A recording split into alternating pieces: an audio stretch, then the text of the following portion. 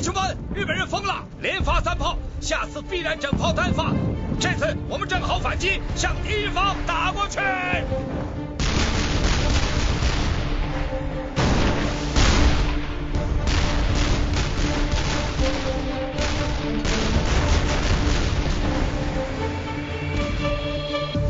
打过去！将军，咱们没炮弹了。什么？你说什么？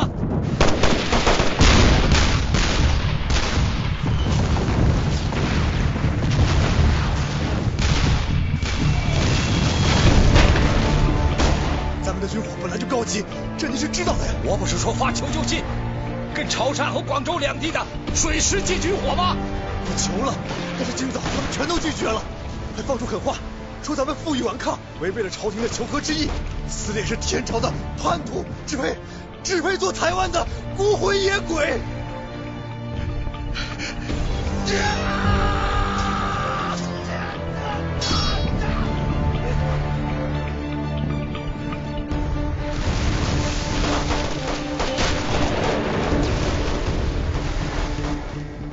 看来真是我错了，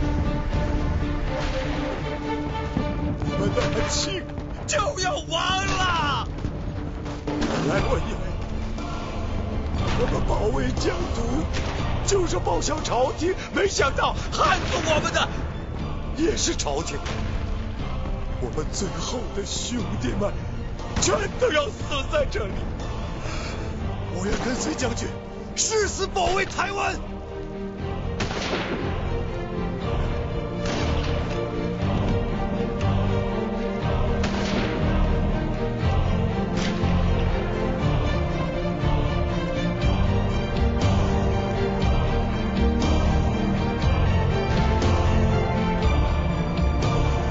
血拼到底，拼死不屈！拼死不屈！拼死不屈！拼死不屈！兄弟们，拼了！冲啊！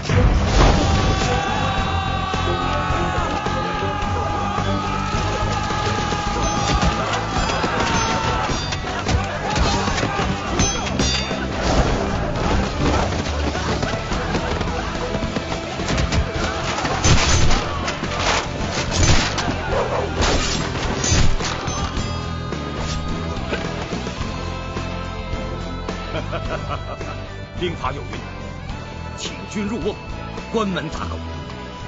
我们现在可以慢慢打狗了。没想到将军和村长早就部署好了，佩服啊！只要侵略者敢来，我们就给他们挖好葬身的坟墓。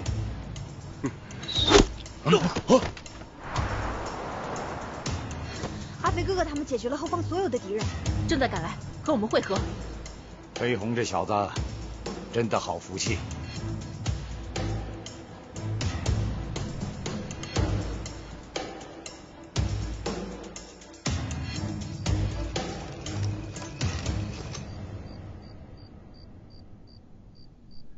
打赢了仗，你想干嘛？我还没想好呢。你小子是不是想家了？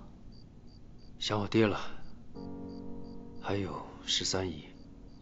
我们那儿有一个人老是缠着13亿，我怕我不在的时候他被骗。哎，13亿，那得多老啊，还能招蜂引蝶呢？他就是辈分大，实际年龄比我还小。哦，还有呢？肯定还有人惦记着你呢。还有。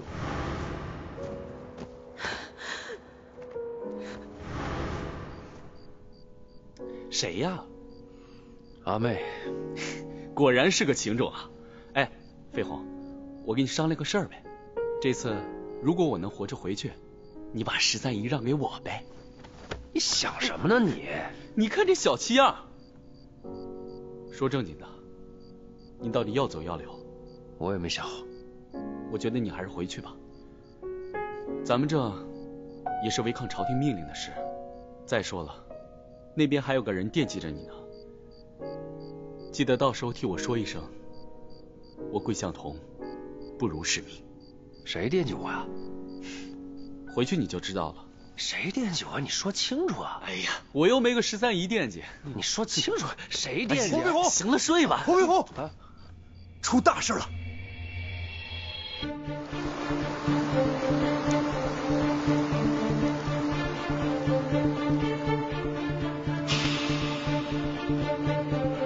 最近我们军队里很多士兵都得了这种病，病发的时候奇痒无比，一抓的话全身都会溃烂，赶上体质差的还会高烧不退。这几天我军病残的病伤的比我们打仗的时候还要多。我看他脉象独特，忽快忽弱，肺气郁结，明显是中毒之兆。中毒？怎么会中毒？为什么？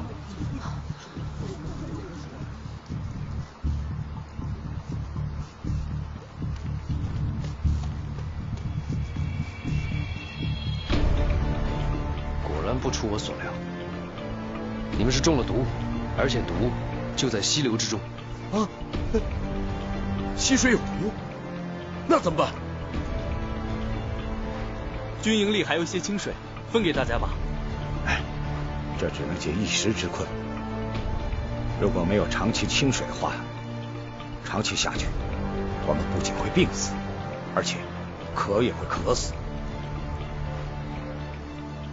这很像毒经中记载的一种百爪挠心毒，或许岛上有可用的药材，我知道配方，现在就去采药。哎，阿飞哥哥，我跟你一块儿去。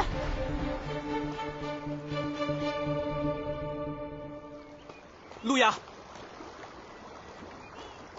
快，我找到了清水，你喝点。桂大哥，还是你喝吧，我一点也不渴。我刚才喝过了，你喝吧。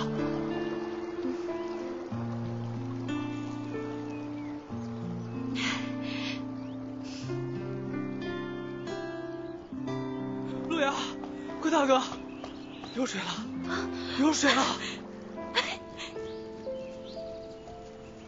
这是怎么回事？想来这几日大家过得都不太好吧？你想说什么？我们奉大日本天皇的旨意，将台湾和澎湖列岛纳入我大东亚共荣圈，也就是说，我们和尔等大家都是一家人。只要尔等听话，清水、解药，什么都好说啊！原来是你们在溪里下了毒，禽兽不如的东西！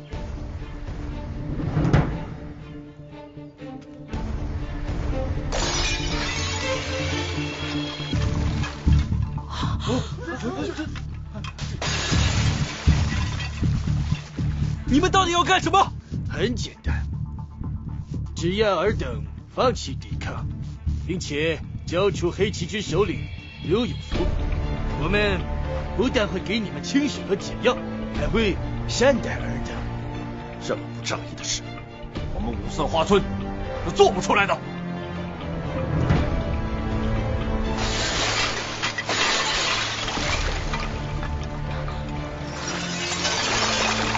们是在浪费你们生存的机会。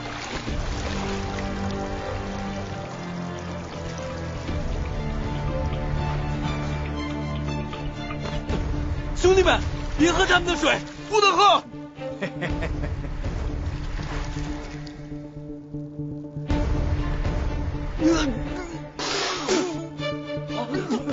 兄弟，你怎么了？醒醒啊！这罐里也是毒水，看来就算我们投降，也还是会死，对吧？王八蛋！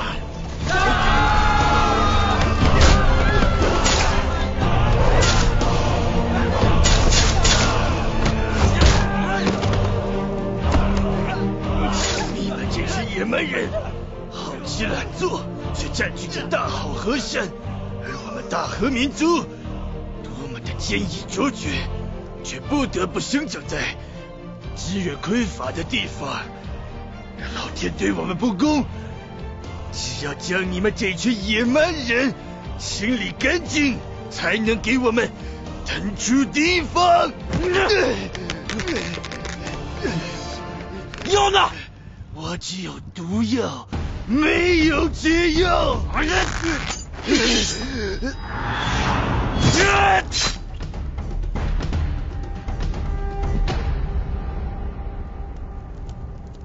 藏红花，这是胸凉，还有白芷独活，再加一点黄芪。阿飞哥哥，这药管用吗？哎呀，难说，缺了几味药，我翻遍了整个岛，怎么找都找不到。那这个药很珍贵吧？川芎天麻并不珍贵，在中原这寻常的药材店都能买得到，只是岛上气候炎热潮湿，长不出那些草药，也是意料之事。试一下也好，或许问题不大。我行医这么多年，这点小事一定能解决的。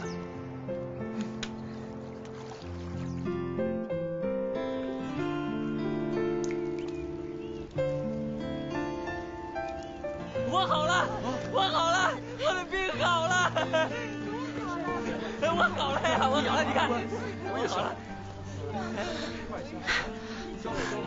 看来这药果然有效啊！阿飞哥哥，这是神仙。昨天晚上可吓坏我以为黄飞鸿啊只是安慰大家，真好了。黄兄弟行事自有分寸，哪有那么鲁莽？我听说啊，黄兄弟的父亲黄麒英在广州开设了一家医馆，悬壶济世天下百姓。看来医术啊，果然是高明啊！咱都是提头打仗的人啊，这点伤呢，痛是痛了点啊，过了也就过了。我听说生孩子的时候才是最痛的呢。你个傻丫头，着什么急呀？等赶走了日本人，我就把你嫁给你飞鸿哥哥。你说什么呢？我才不要呢！哎，别跑啊！跑了，你看，跑啊！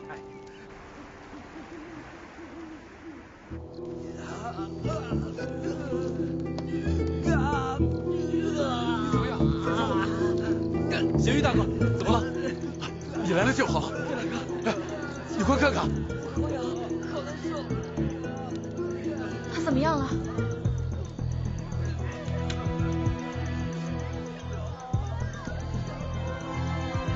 看来黄兄弟这次的药只能一时压制，不能除干。现在毒性复发，而且渗入腹脏更甚，比之前还要严重啊！怪不得大家的皮肤烂得越来越严重了。快，阿妹在里面，去看看。阿妹姑娘，阿妹，来，慢点。阿妹，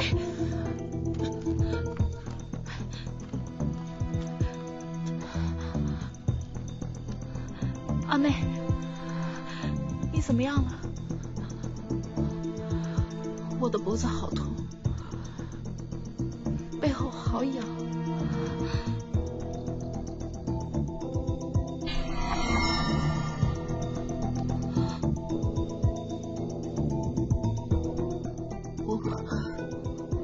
我的脸是不是已经……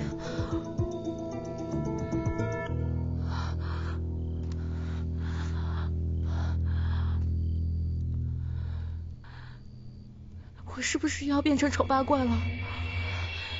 你放心，不管你变成什么样子，阿飞哥哥一定不会嫌弃你的。他一定会想到办法治好你，治好我们大家的。啊！我不要停，我不要停，我不要停！阿妹，跟着我！这是个慢性病，身体强壮的人暂时没有生命之忧，但是他们的病会越来越严重，复发的频率也会越来越快，而且瘙痒之症会越来越深。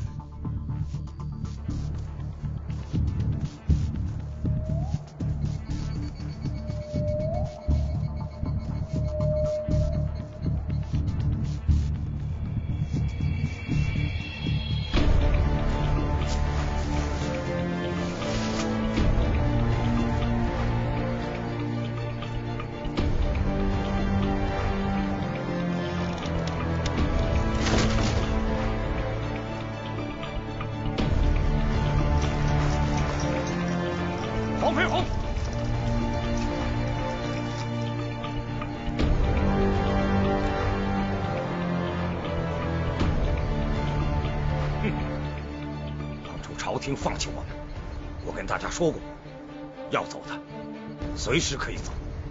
那个时候是大家有血性才留下来陪我，我那个时候并没有挽留你，叫你走你不走，你到现在又要走，你算什么？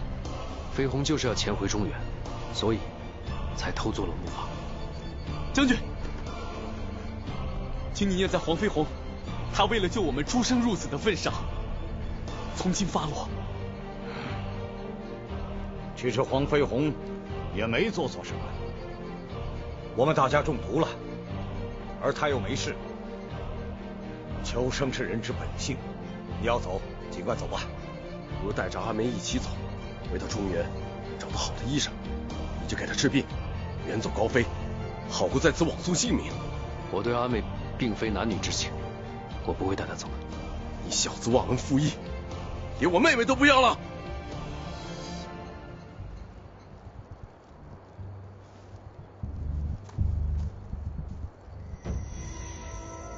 啊！黄飞鸿，你怎么也中毒了？你已过滤出干净的水源给大家，自己怎么反而中毒了？我喝了溪中的毒水，自然是中了毒。这滋味百爪挠心，果然是不好受。黄飞鸿，你为何要如此？我要偷回中原，但不是独自逃脱。我前思后想，就缺那味药，才医治不了你们的病。为今之计，就是要回中原去拿药。那你也不用对自己下手啊！我还要实验那份药的效果，需要一名患者。我已经答应你们，和你们同生共死了。好兄弟，小头，三八，给黄飞鸿好好弄个新的木筏，还要给他准备干净的水和食物。是。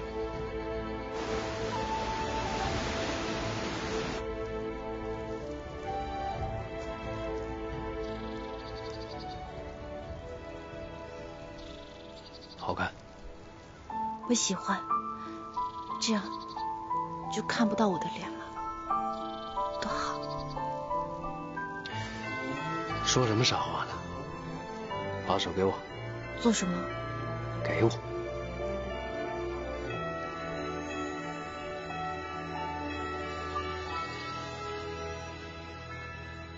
这是什么？这个是我们岭南人常说的话，跟我念：绝不放弃。绝不放弃。我走了，照顾好自己。阿飞哥哥，我一定会记住这4个字的。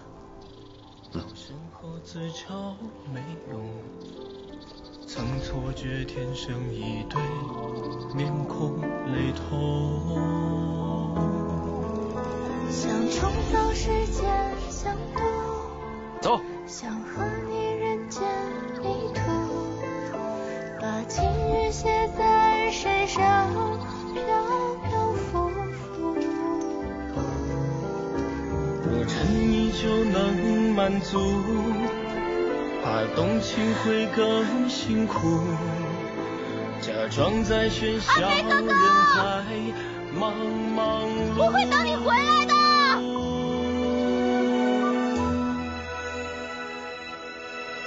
无花剑士给我们做了见证，无论你心里有没有我都会等你回来的。脚步却还有重生一步，当我向前一步，竟然止步。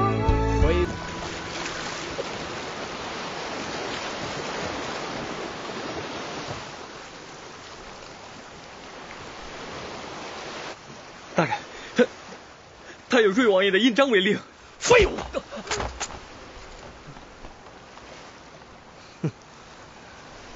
瑞王爷私放人犯出海，哼！我正愁没把握参议们，给我连人带船，给我轰了！开炮！是。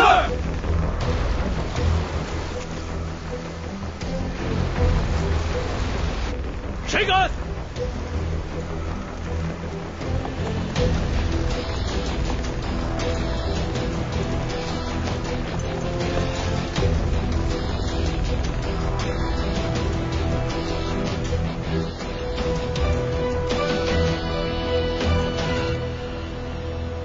瑞王爷，这黄飞鸿用的可是你的印，如果他跑了，那岂不是王爷你违反了老佛爷的禁海令？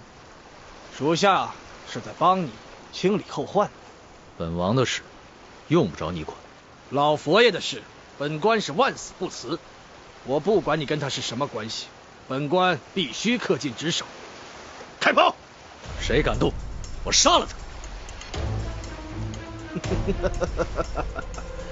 没想到，真是没想到，堂堂的铁帽子王竟然为了一个无名小卒要杀朝廷命官，这样的罪名要是传出去，真是旷古奇闻呐！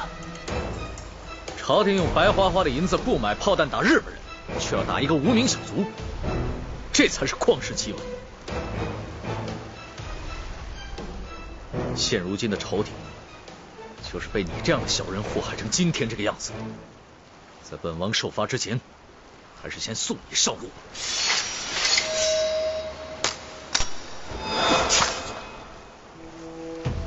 本王为朝廷忍辱负重，朝廷中人却视本王为眼中钉。杀陈太川者，爱新觉罗，宰治。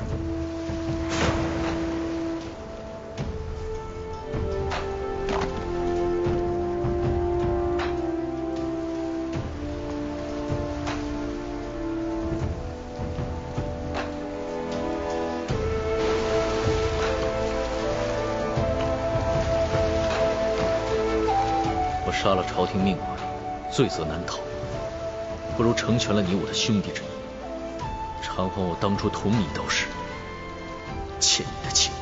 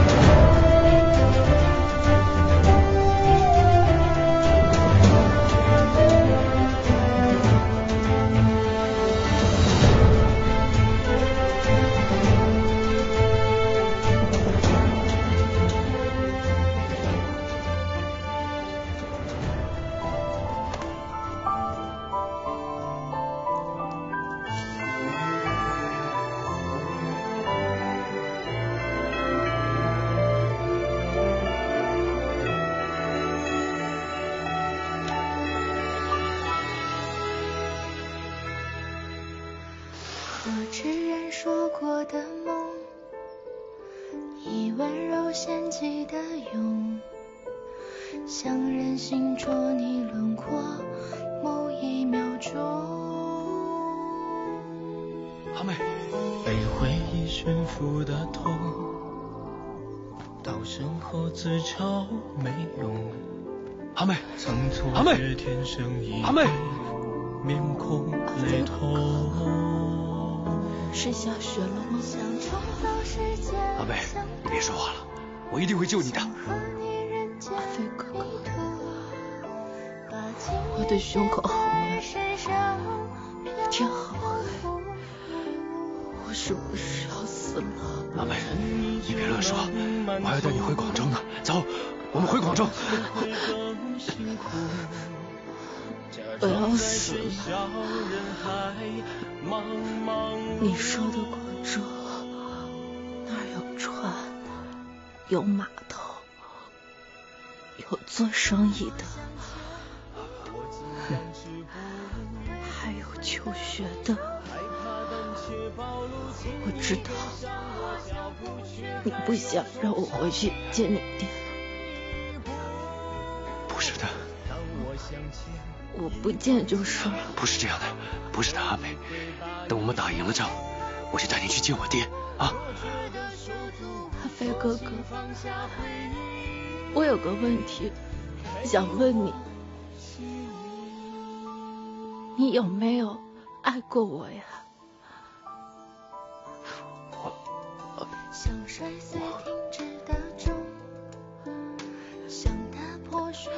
你不要回答，也许我从未想过让你真的爱上我，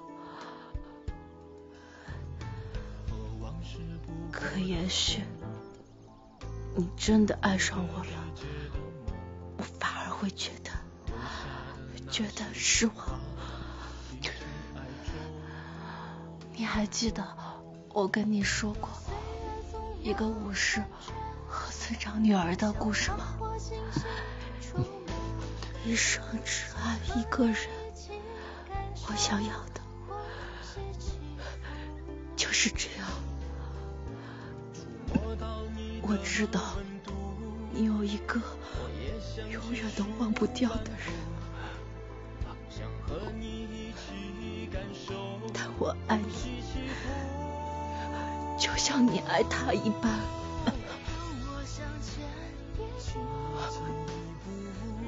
有生有世都不会改变。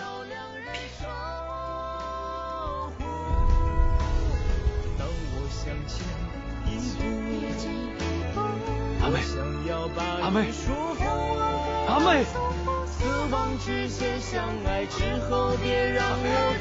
阿妹，阿妹。河水翻过的泪光，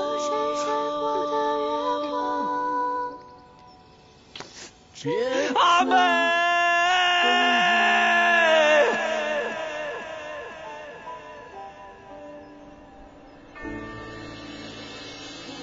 抓起来！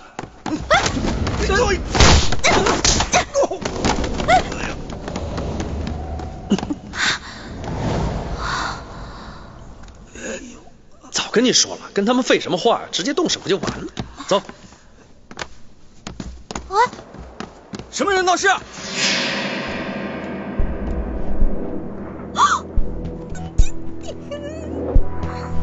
哎，躲什么呀？该来的总是要来的。小子，你是认罪了吗？我认什么罪？不就是动手动脚吗？至于说这么夸张吗？再说我是被迫的。臭小子，你找死！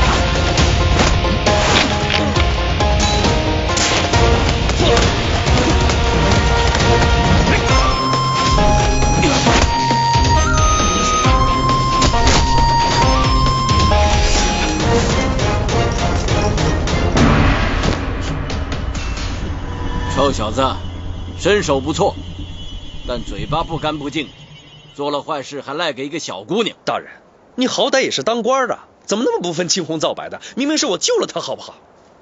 你救了他，你不是轻薄他的色狼吗？是你的手下要对他动手，我才动的手。是真的吗，女儿？女儿？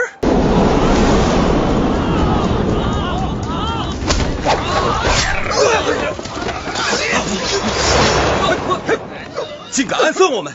兄弟们，上！全都跟我！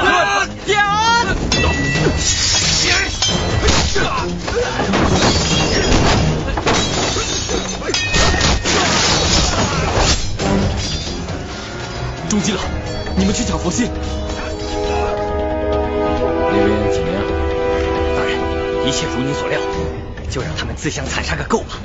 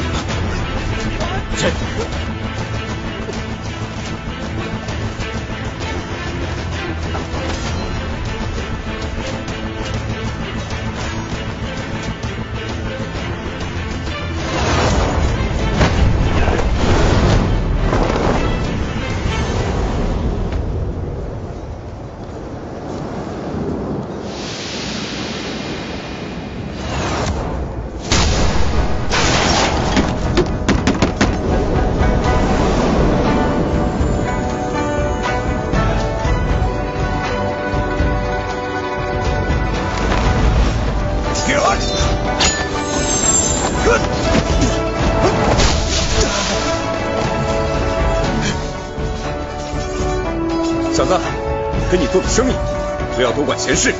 我看你练的是大力鹰爪，一日练一日进，一日废前功费。你这么忙，就不要冒充商人了吧？怎么样，被我戳穿了，想杀人灭口啊？既然是你自己来找死的，那我就成全你。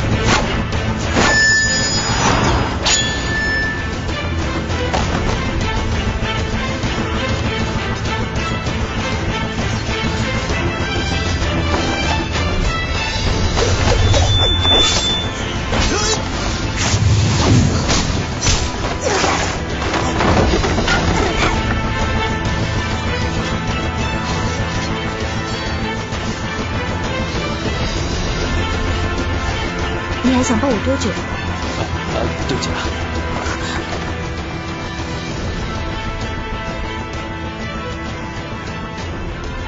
你是男是女啊？他不是我们的人。你们都是强盗，统统都说手就擒。我们只是唱戏，你们当官的就这样血口喷人，还有没有王法了？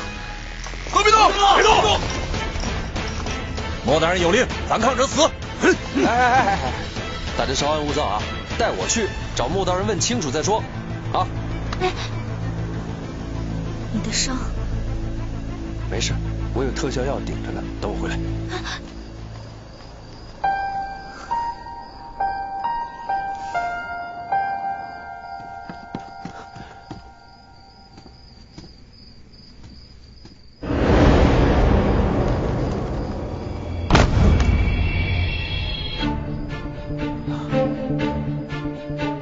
谁杀了莫大人？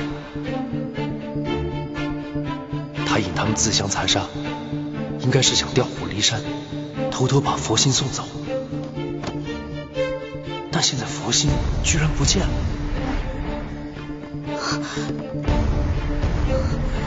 怎么会这样？莫大人怎么死的？佛心呢？我也不知道，我来的时候就已经这样了。刚才就你一个人，我们凭什么信你啊？刚才这里有一地的尸体，我听到莫大人说照计划进行，去了大厅我就和你们打在一起。后来发生什么事我真不知道。那莫大人是谁杀的？外面的兄弟都死光了。商队呢？商队去哪儿了？刚刚还在的。前方路封了，他们只能往回走。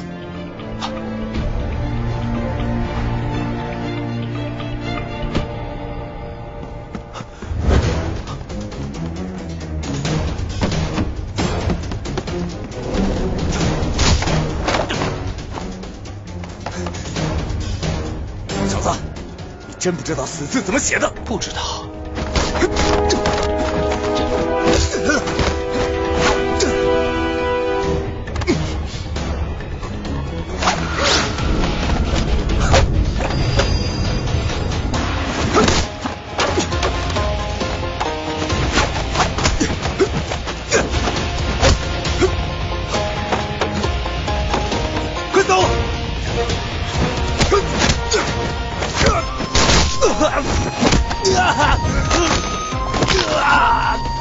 说，他要去哪儿？有本事下来问我吧！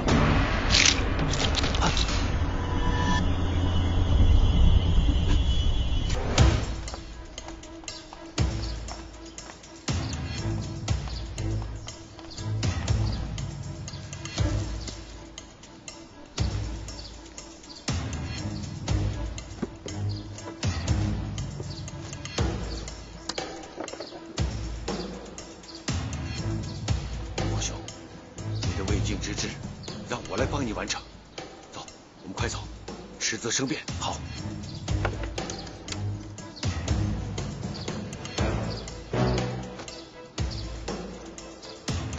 前路凶险，还是不走为妙。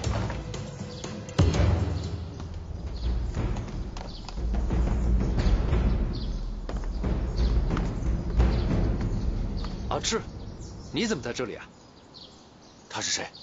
本王镶白旗，载至，见过伯父。你也想打佛心的主意？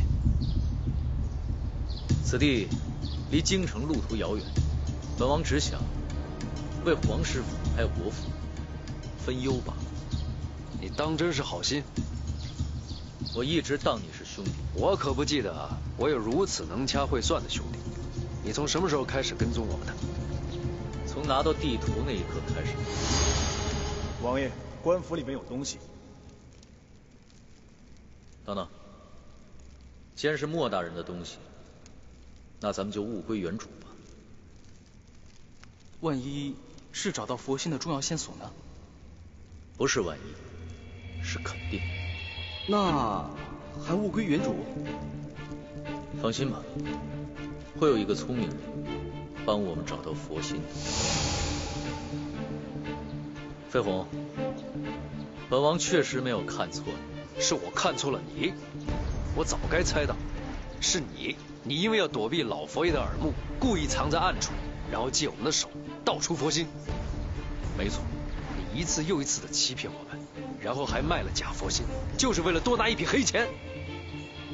飞鸿啊，你还有什么问题想问的？尽管可以问本王，本王定当知无不言，言无不尽。事到如今，我只有一个问题。你说，你当初在树林里救我，是仗还是算计？原来我一直是个傻子，那你之前还假惺惺的做什么？直接动手抢吧！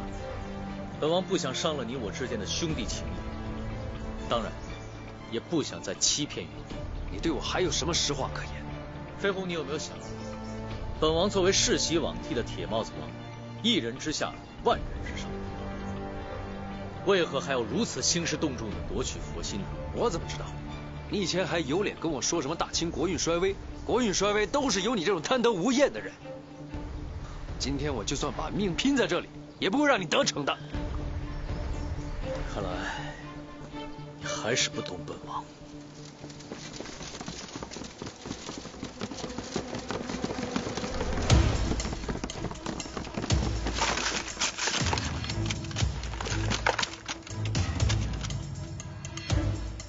飞鸿，对不起，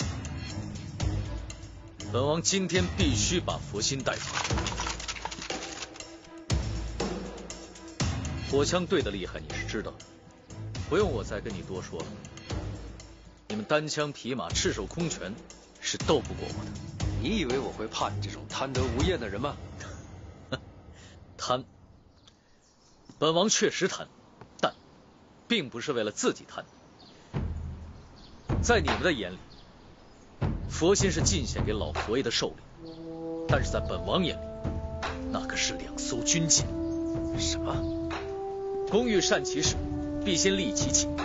一支长器以战舰为先，要想大清不再打败仗，就必须要从洋人手里购买战舰。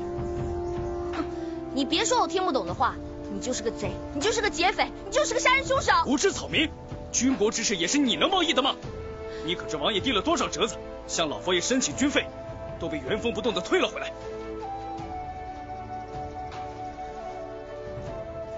飞鸿，今天你可以浴血当场，做一个匹夫之勇的英雄。当然，你也可以将佛心交给我，做一个救国家于水火之中的同盟。2条路，你自己选。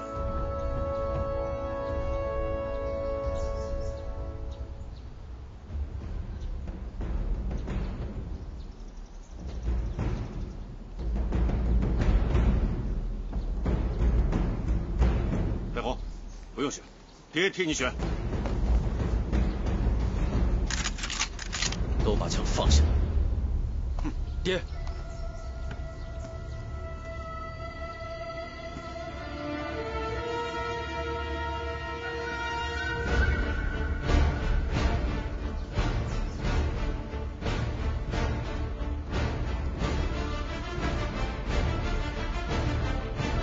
伯父，您的选择是？哎，我不是你伯父，我是你敌人。今日不但为我好朋友完成了遗愿，还要为他报仇。小子，你敢接招吗？江湖规矩，生死决斗。可以。8极拳晚辈，向广东石虎黄师傅讨教。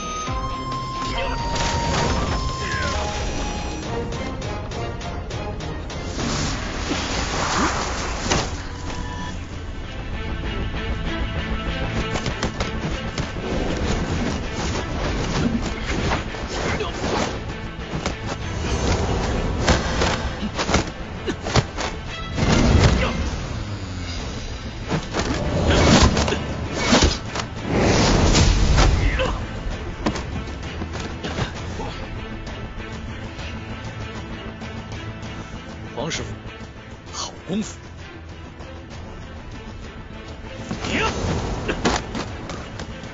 千军大人，李连英的重兵杀过来了。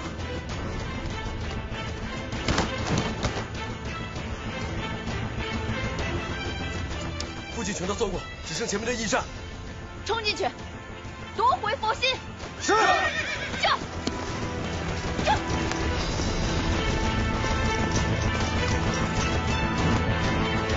散开！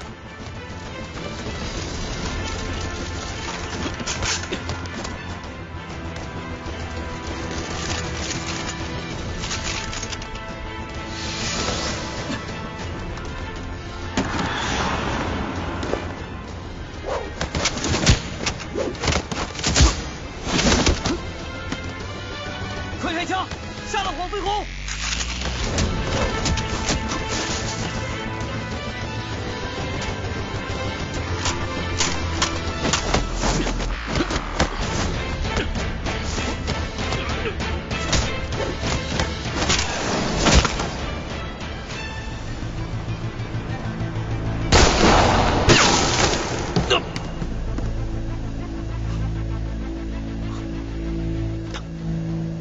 住手！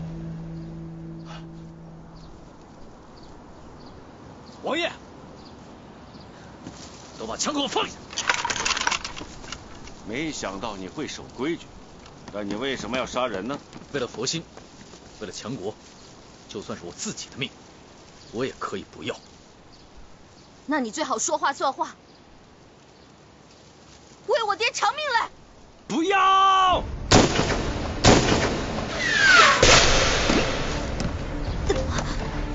王爷！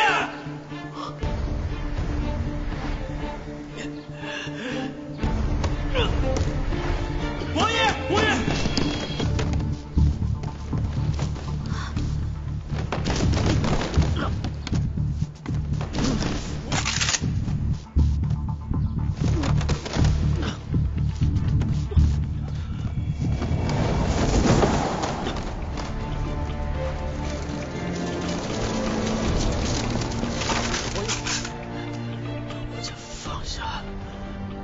都把枪放下！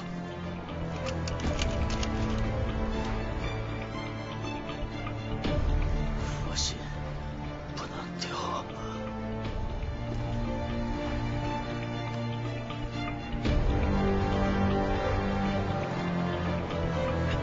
阿志，你没事吧？飞鸿，你知道什么叫国事吗？我师傅说，大丈夫是也。大丈夫当以国事为己任，马革国事尚且无悔，更何况是区区生命。今天无论你如何折辱我，我都不会动气。老夫也安逸于了，大清江山威仪。现如今没有什么比强国强兵更重要的事了，当然还包括你我之间的兄弟情谊。现在佛心在我手里，而这件事的成败和我的命运都在你的手里。飞鸿，我只想问你一句，你相信我吗？我不知道，王爷，再不走就来不及了。月兰，你决定吧。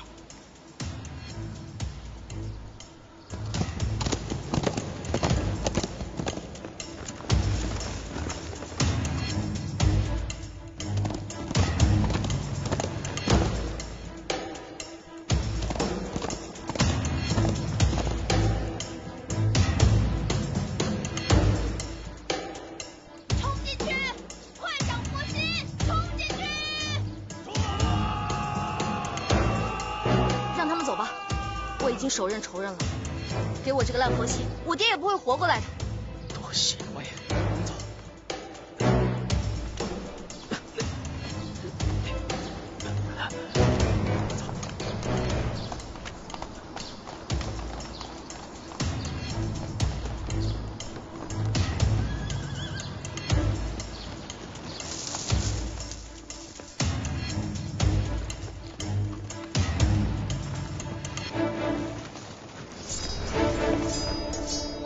佛心呢？王飞鸿，我问你，佛心去哪儿了？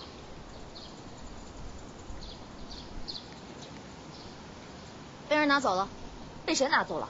不能说。不说？不说，今天你们谁也别想离开这儿。佛心被……别说了，还有你也别说了。你说。啊？哦。那个佛心呢，是被英国商队乔装的那个清兵拿走了。可恶的英国人！都怪你，到手的赏赐又飞了，讨厌。哎呀，黄青，这事儿咱俩没完啊！哼，走。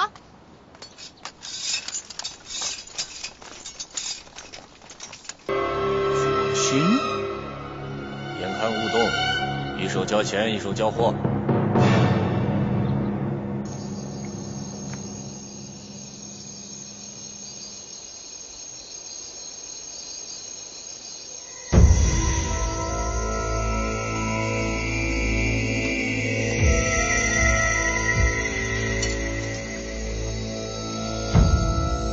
佛心就是块金刚钻，居然能跟洋人换那么多值钱的东西，哼，真是帮土包子。你懂什么？洋人最喜欢咱们的文物，尤其是佛心里的佛骨舍利。听说东印度公司找了多少年，都没能找出一件来。那咱们可得看好了，就算没人来抢，这万一要是来场大火什么的，把佛心给烧了，那咱们可都是要掉脑袋的。里面的把佛心给我收好了。好嘞。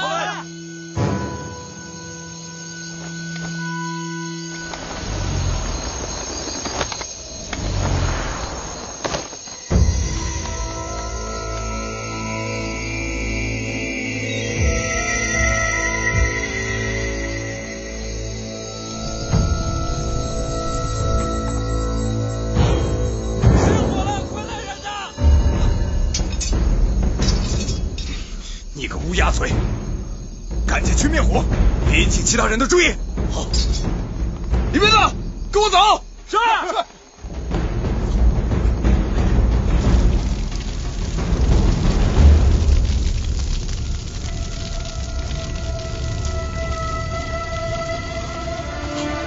快救火！是。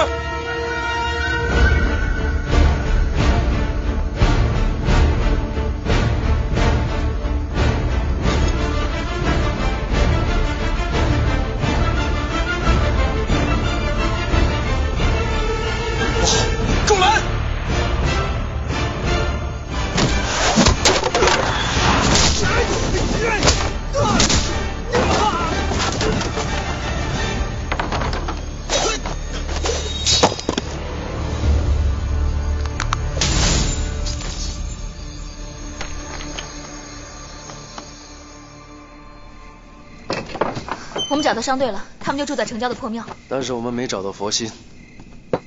你当然找不到了，谁叫你跟错人的？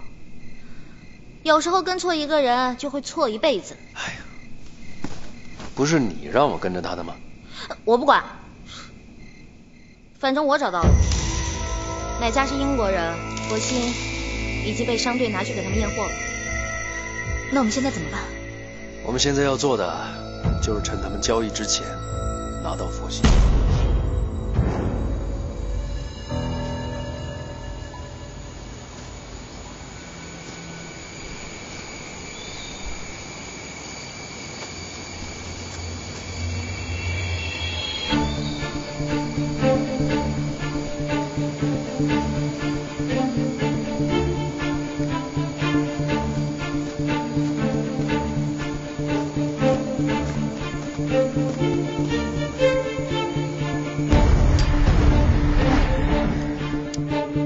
中国人要学会准时到。银子带了吗？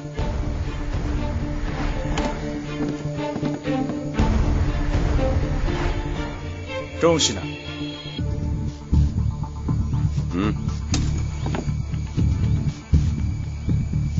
先把银子拿来。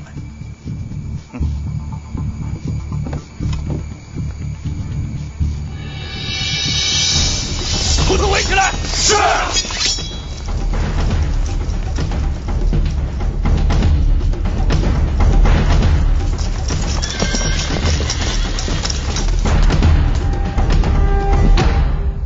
本王盯你们很久了，竟敢抢老佛爷的寿礼，此罪难逃。佛心乃是朝廷贡品，任何人不得私自买卖，活罪难免。王爷果然要讹洋人的钱。贼喊捉贼，黑吃黑。来人啊，将赃物赃款全都没收，把他们都拿下。是。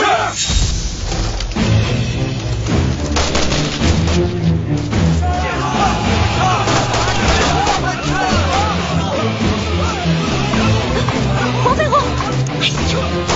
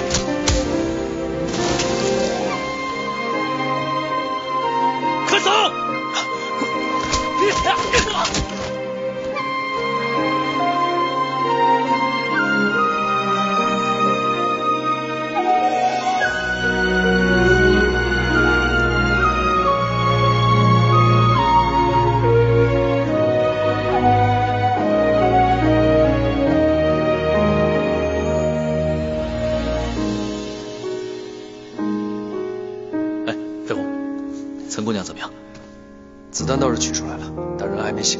13姨在里面照看着。还是应该找个医馆稳妥一些。这样，我找人安排一下。不必了，我就是大夫。这次还是要谢谢你。飞鸿，你是不是有什么话想问我？你想问我为何明明知道商队的存在，当日却一口咬定你所说的每一句话都是假的？你几乎已经要认定我和商队是一伙的。你们合伙演了一出戏，商队将假佛心卖给洋人，你再把洋人买佛心的赃款吞掉。只是你没有想到，洋人还留了一手，最后却把你们包围了。你太聪明了，这就是为什么我喜欢你，想跟你做朋友的缘故了。来，坐。做朋友就不能有一句真心话吗？我若是告诉你，我对你说的每一句话都是真心的，你信吗？信。你若是不信的话，就不会从洋人的枪口下救我。我是不想看见任何一个人在我眼前死去，尤其是我，因为我是你的救命恩人。商队只是劫匪，但并非是我的人。我之所以假装不知道商队的存在，是因为我是希望可以让他们放松警惕，就近出火。我已经查到了，佛心是假的，但是我准备将计就计，既抓洋人，也抓劫匪。那你为什么要抹去离开清风岭的脚印？你去过清风岭吗？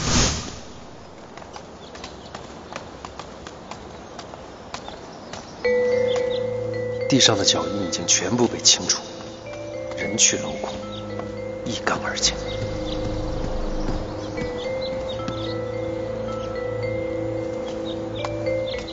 黄飞鸿，佛心是假，线索已断，你还跟着我干什么？我还是那句话，我是真心的。以前是冲着佛心，现在是冲着你。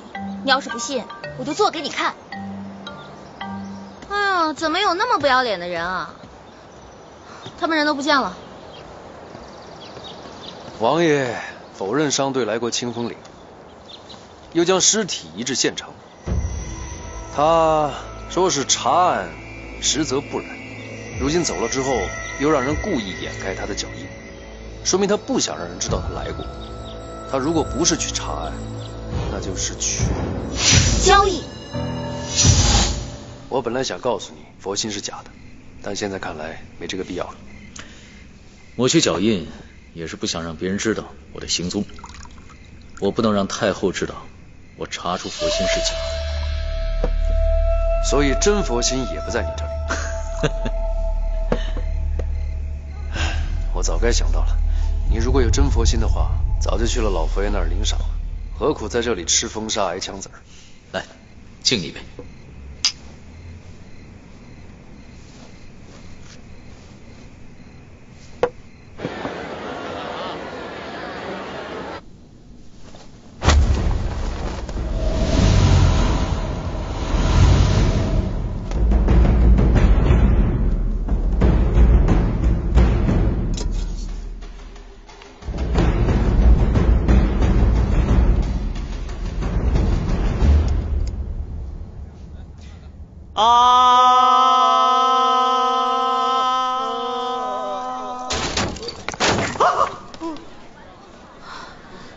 有件事情想请你帮忙。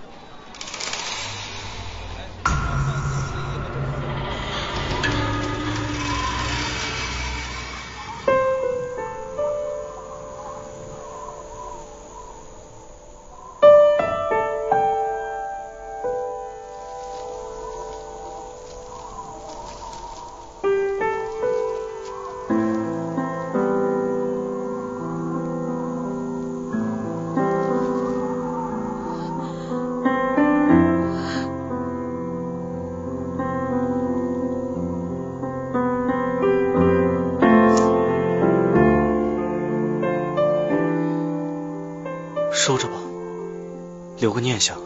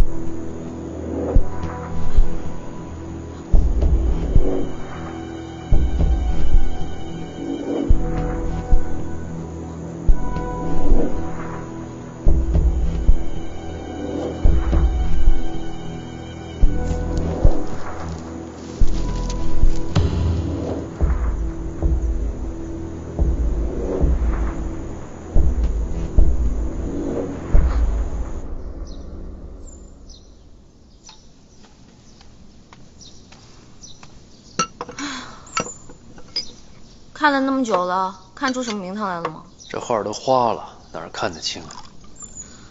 不就是一张普通的画吗？不可能的。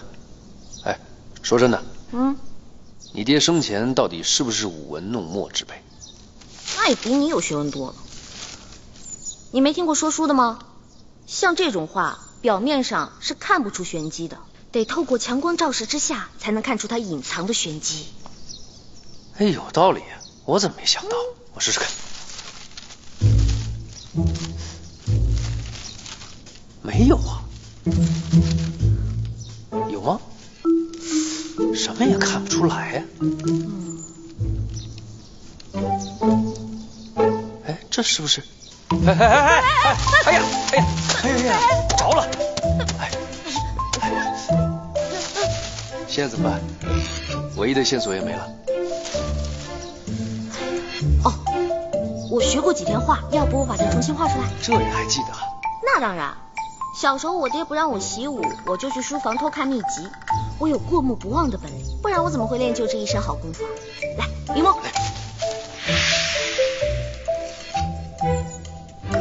13姨，你是来搞笑的吗？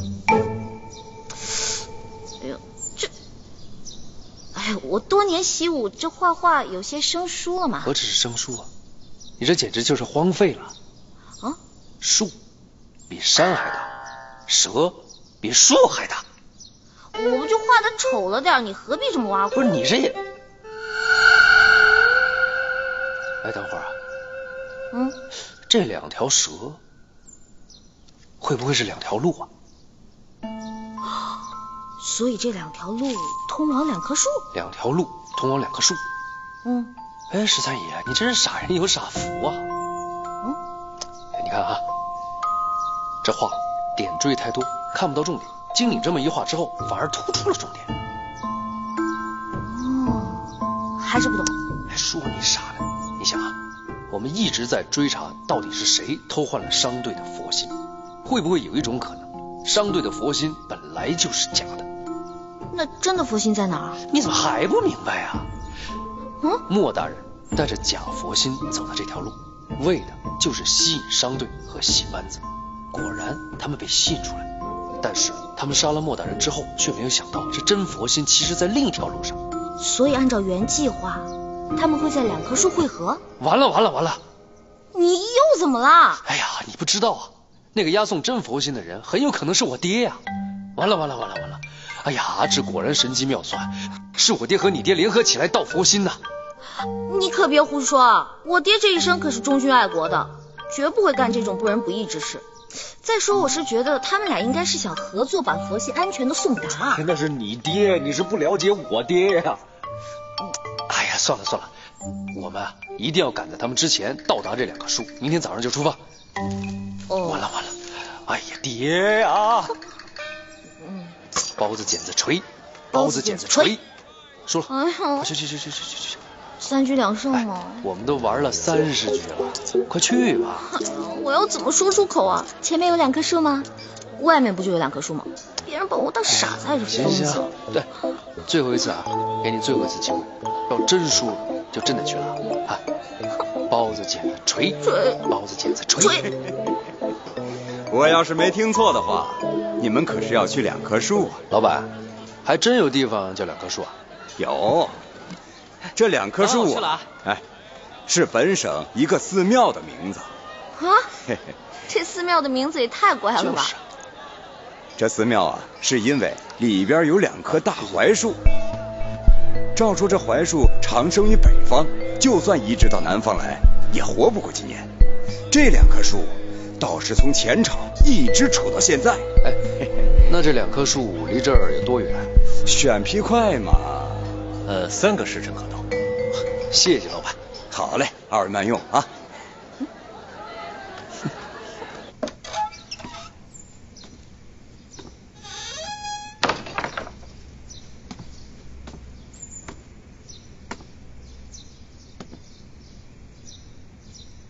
眷恋西厢中，北斗星说阴沟月落。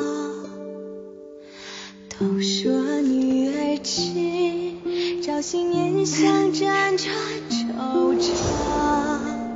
虽说偏爱容妆，借问木兰心香。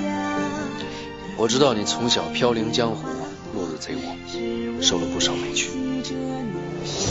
你以为我想这样吗？我只是一个小小的刀马旦，江湖漂泊，人心险恶。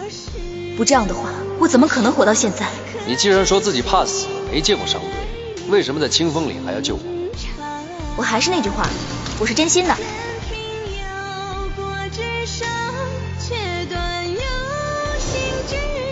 但是我现在有要事在身，无法好好照顾你。我一定快去快回。你替我挡枪的情谊，我是不会辜负你的。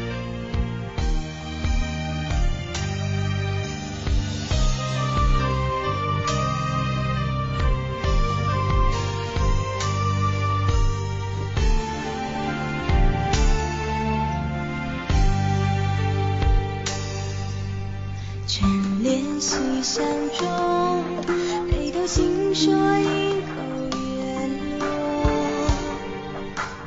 都说女儿痴，朝夕念想辗转惆怅。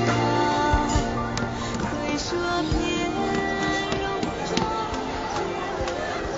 官，出去啊。黄飞鸿，你去哪儿了？我都准备好了，还选了万马堂最好的2匹马。不用2匹，1匹就够了。嗯，我去，你留下照顾陈姑娘。我才不要照顾她呢，她在医馆待得好好的，大夫给她端茶倒水的，需要我干什么？你不答应也得答应。为什么？你觉得我医术怎么样？我觉得你能研制出新型的跌打药，还能从鬼门关把陈慧慧救回来，是挺不错的。你无端端说这个干什么？但是我的医术比起我下毒的手段来说差远了。你还会下毒啊？看着不像啊，你这个人挺老实的。我？才不是呢，我连我爹都敢毒。好嘞。知道为什么吗？我爹好赌博，每次一赌起来，3天2头就有人上门追债，所以我就给他下毒。后来他天天逼着我去相亲，我就给他下毒。当然了，一开始剂量很小，只不过让他几个时辰说不出话来。后来被他发现了，我又打不过他，我只能加重一点剂量。然后每个月总有那么几天，我爹连床都下不了。哎，黄飞鸿太过分了。你是不是应该问我为什么跟你说这些？为什么？你给我下毒了！对于不合心意的人和事，我总是要采取一些措施的。我不信，你才没有那么狠毒呢。你试试摸一下你身体左侧第3根肋骨下面的穴位，是不是有一点刺痛感？你再用力按一下。如果想活命，现在去医馆精心医治，半个月可痊愈。黄飞鸿！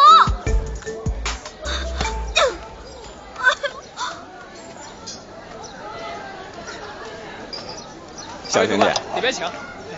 演技不错呀。我不是演的，是真的。啊？那你和你爹的关系那是？确实不太好。以前我总盼着我爹出远门，别管我，但他现在一走了之，还真有点不习惯。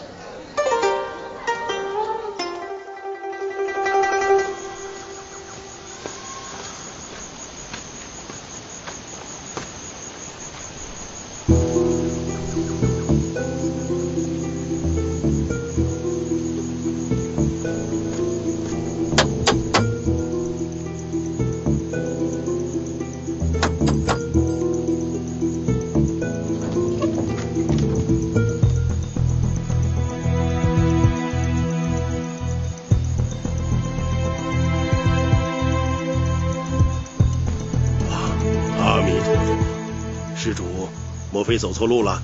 这往东过一条街便是杨华寺了。我没走错路，找的就这儿。大师，这寺庙里就你一个人吗？这里除了我这把老骨头，还有谁愿意在这鬼气森森的地方待呢？寺庙有菩萨坐镇，哪来的什么鬼啊？自不二禅师去世以后，本寺就都怪贫僧是干粗活的，也奈何不了鬼怪。施主，你快走吧。哎，大师，我问你，近几日可有什么人来过吗？只有施主一人，其他一个都没有。真的没有？出家人不说诳语。好，那我就留下来帮你捉鬼。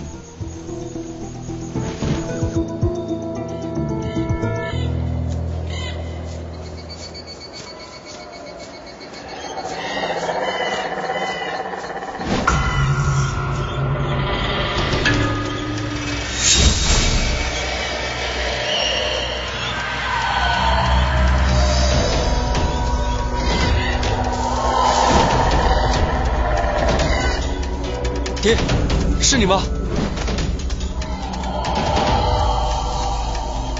爹，我知道佛心在你手里，你快出来！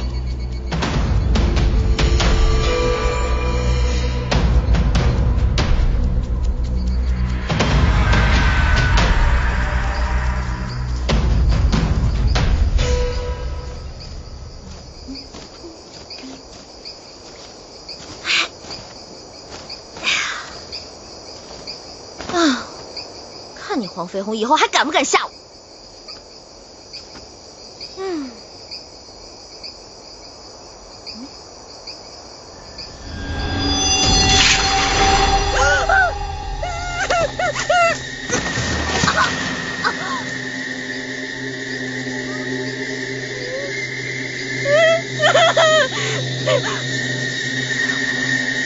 不起，对不起。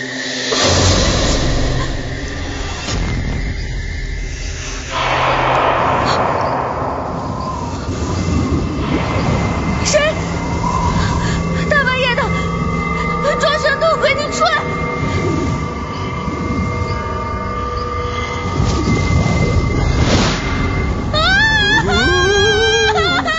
别过来！你别过来！别过来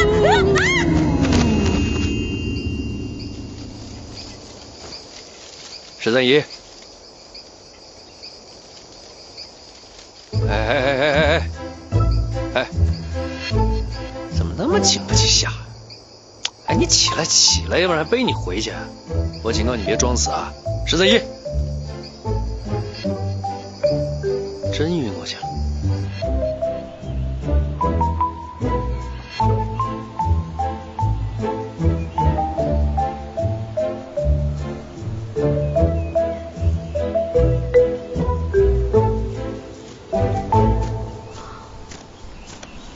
醒了，真够能睡的，喝口水吧。谁知道你要搞什么鬼？早知道你会这么说，不喝拉倒。哼，是你吓我的。你还好意思说？我让你留下来照顾陈慧慧，你为什么跟着我？你为了让我照顾她，还假装给我下毒，我就偏偏不管她。就你那点小伎俩，我一到医馆就发现不对劲儿了。哎呀，我也不是故意要吓唬你，对吧？你说陈姑娘为了我们受了重伤，我就这么抛下她不管，有悖江湖道义啊。说的倒好听，算了，我也是跟你开玩笑的。我给医馆大夫足足1锭金子，包他什么病都好了，还能比以前胖2斤。哇，看不出来你这么有钱啊。那当然了，我可是五品武官的女儿呢。你要不说，我还真没想到这一路上替我打点的人是你，我还以为是他呢。他是谁啊？没谁，送你回广州，走吧。回广州？我不要。我是怕你有危险。你就不肯承认我比你有能耐？而且没有我，你这一路上吃什么喝什么？再说了，一个被朝廷通缉的人，哪能那么大手大脚的花银子？你别说这些没用的，总之必须得回去。没得商量？半点都没。好，那我们就各走各的路。我一定要亲手抓住杀我爹的凶手。13姨，你要找你的爹，那我爹的仇呢？凶手把我爹杀了，没有得到佛心，那个凶手一定会来这里找佛心的。我知道，所以我一定会帮你抓住他的嘛。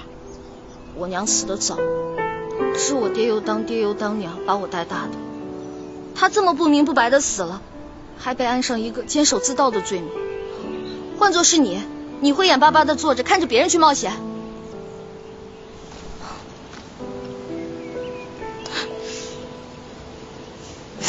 哟，说着说着还动情了啊！你别理我。哎呀，好吧，我就勉强把你当钱包给带着吧。